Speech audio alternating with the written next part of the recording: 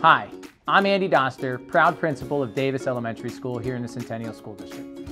Hi, I'm Mr. Ortiz, proud principal of McDonald Elementary School.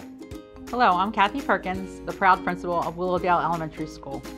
We want to welcome everyone to the 2020-2021 school year. This school year, we will begin our year differently with students learning virtually. Our teachers and staff have been working throughout the summer to plan a robust virtual experience for our students. School begins on September 1st at 8:45 a.m. for all students. Please be sure to check your email, the school's website, Facebook, and Twitter pages regularly over the next few weeks for important information. We want to start this year strong with every student having a successful learning experience. The administration and staff are here to support you and your families to ensure that our students are engaged in learning and attaining the necessary foundational skills this year.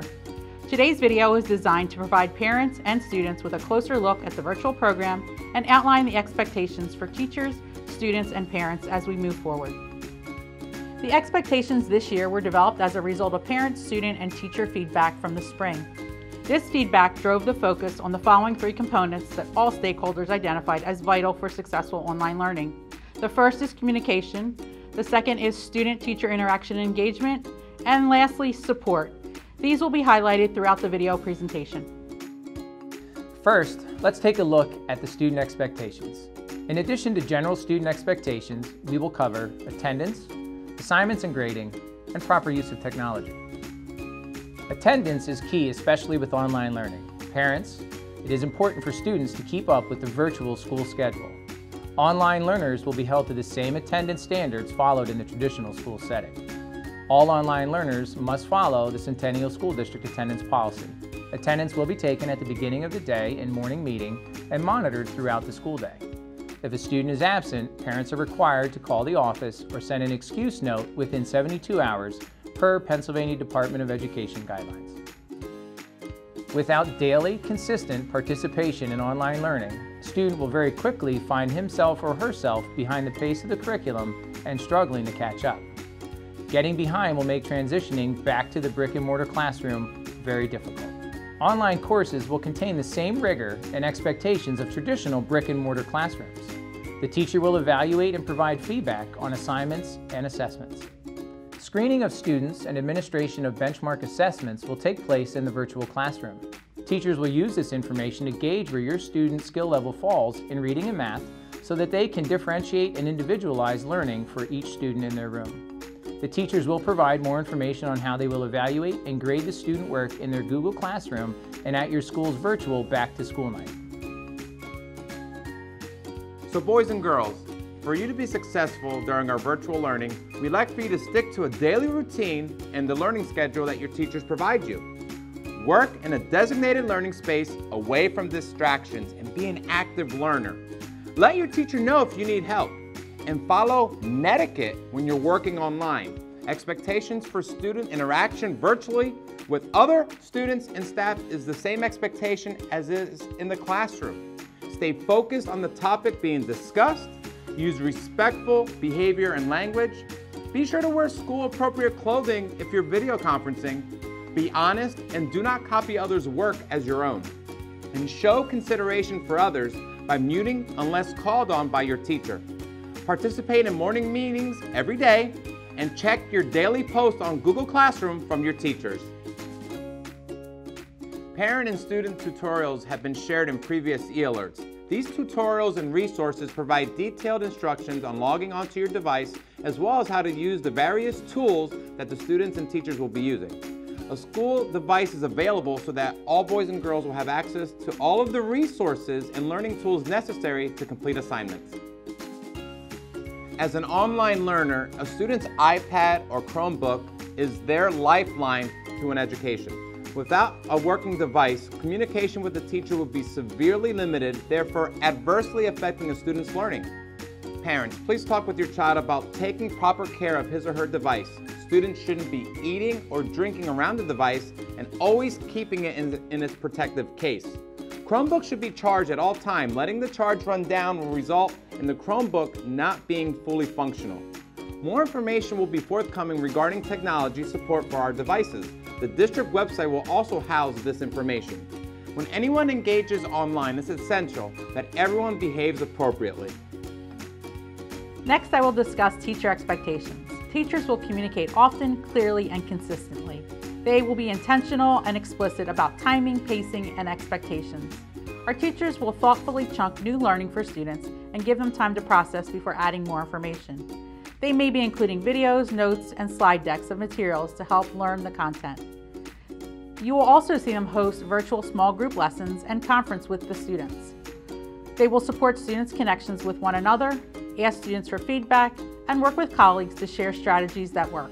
Each course will follow a similar format with announcements, a calendar, assignments, quizzes, tests, resources, questions, materials, and topics listed the same for all teachers to help you better understand course expectations.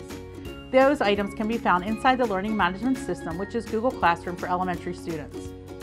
In regard to communications, teachers will send regular emails to parents of online learners, provide office hours to assist students with assignments as needed, and conduct video check-ins periodically to gauge student progress. As a parent of an online learner, you are always welcome to email your child's teacher for learning progress updates or check with your child's Google Classroom. We expect teachers to provide quality instruction to online learners just as if they were in the classroom. The following is a glimpse of what the virtual classroom will look like. The virtual school day will look similar to the brick and mortar school day. Teachers will share the virtual schedule for each grade level, and they will be posted on each teacher's school website soon. Expect that students will have a combination of live instruction, where the teacher is teaching a lesson, giving real-time feedback, providing small group instruction, and sometimes one-on-one instruction.